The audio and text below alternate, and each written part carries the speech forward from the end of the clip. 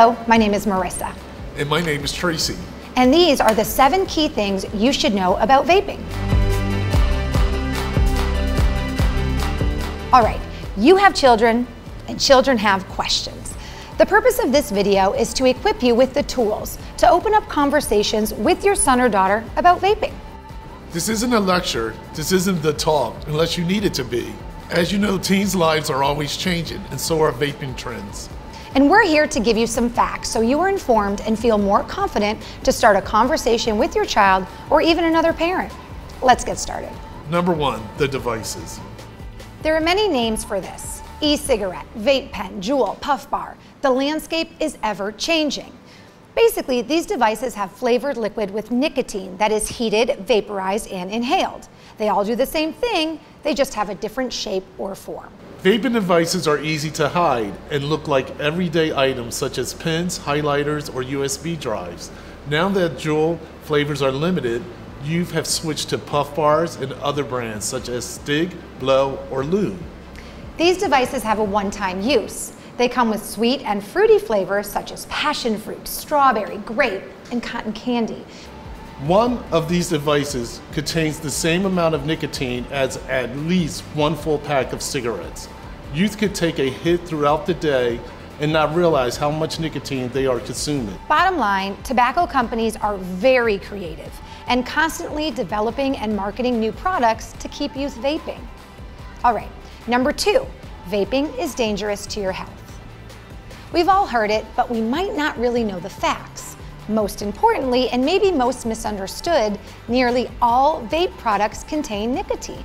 Nicotine is highly addictive and it can harm the developing adolescent brain. Because your child's brain is still developing until about age 25, exposure to nicotine can affect learning, memory, and attention. It can lead to behavior problems or even addiction. Remember, no amount of nicotine is safe for your child. Your child might also try to tell you it is just harmless water vapor. The truth is, what is inhaled can have heavy metals like nickel, tin, and lead, formaldehyde, flavorings linked to lung cancer, and other cancer-causing chemicals. There are also small particles that can be inhaled deep into the lungs. Do you want those chemicals in your child's body? Finally, you may have questions about vaping during COVID-19. Health experts state vaping causes damage to vital organs. It may weaken your ability to protect yourself from COVID-19. This may leave anyone who vapes at greater risk of getting COVID-19 and having more complications. Number 3, the dangers of vaping marijuana. So, in case you didn't know, you can actually vape THC, which is the active chemical from marijuana. You've called vaping THC dabbing and use of a dab pen device. THC comes in concentrates and wax, which is heated into a vapor and inhaled. In this form, it's highly concentrated. In the 2019 Minnesota student survey, 1 in 4 high school e-cig users reported vaping recreational marijuana. That concerns health professionals and it should worry you. This potent THC is dangerous. It not only impacts concentration and learning, but it has a significant link to psychosis, which can alter the way your brain processes information. Number 4, vaping and the connection to mental illness. As a parent or caregiver, you need to be aware that many youth are vaping as a way to cope with an underlying mental health concern, such as feeling anxious or even depressed. It is important to understand vaping, nicotine, or THC only makes mental health struggles worse over time. It can make your child want to vape more often, which may increase the risk of developing an addiction. If you find your child vaping, pay attention for signs of addiction and mental health concerns. Approach your child with care. Talk openly to better understand why they are vaping. If you feel there is a mental health issue, seek professional help. Your pediatrician or school counselor are good places to start. And you know, I think that's one of the things we have to remember as parents. We're not alone, and there are people and professionals out there who can really help us show our children how to make good decisions. For sure, it takes a village. It takes a village, that's right. Number 5, signs your child might be vaping. So we've discussed why vaping is harmful and dangerous. But how do you know if your child is actually vaping? Honestly, it can be challenging. It's so easy to hide, and the scents from vapes can be downright pleasant. Obviously, watch for vaping devices and products in your child's backpack or room. Here are some other warning signs your child may be vaping. Behavioral changes, mood swings, or agitation. A change in grades, unexcused absence, or frequent tardiness to class. Sweet fragrances on their clothes and on their backpacks. Maybe a recent weight loss. Photos, videos, or ads of vaping on phones. One might even see secretive behaviors like deleting texts or maybe changing passwords. It's certainly not an exact science, but keep your parent antenna up.